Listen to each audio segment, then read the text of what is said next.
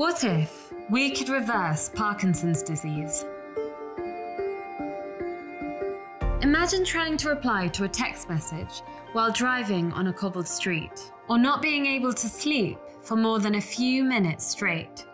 For over 10 million people, this is the harsh reality of everyday life. They suffer from Parkinson's disease, the most common neurodegenerative movement disorder in the world. The midbrain region is needed to initiate our movements. In Parkinson's disease, it continuously loses dopamine-producing neurons, disrupting the initiation of movement signals that are sent from the brain to the body. Any kind of movement becomes a problem.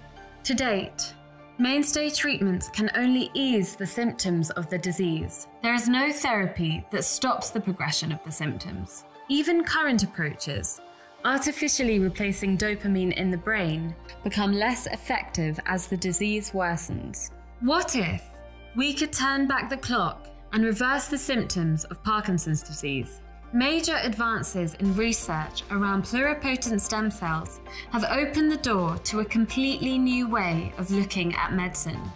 By growing and reprogramming cells, damaged cells can be replaced with healthy new ones. This new approach helps the body to repair itself. Recent research indicates this could also work for the neurons lost in Parkinson's disease. If proven, we move from intermittent to permanent symptom relief, which practically means turning back the clock for patients.